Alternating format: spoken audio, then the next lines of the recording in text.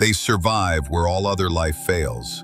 In outer space, boiling hot springs, and even the icy deserts of Antarctica. But here's the wild part. You can actually find them nearby. In moss growing on a tree, a drop of rainwater, or in your own aquarium. If an apocalypse ever hits Earth, these tiny creatures are the ones who'll make it through.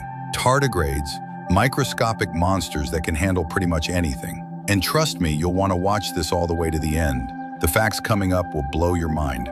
They're less than a millimeter long, but can freeze, dry out, boil, and still survive.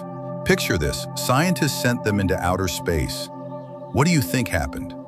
Radiation, vacuum, UV rays, and they didn't even flinch. They can live decades without water. They just dry up and wait. Then, like magic, they come back to life. Scientists found a tardigrade that stayed in suspended animation for 30 years and revived as if no time had passed. And yep, they can repair their DNA after radiation damage. Tiny, but nearly immortal. But they're more than just survivors.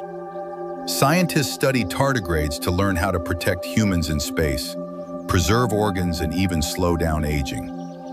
Hit that like button if you want to be as unkillable as a tardigrade.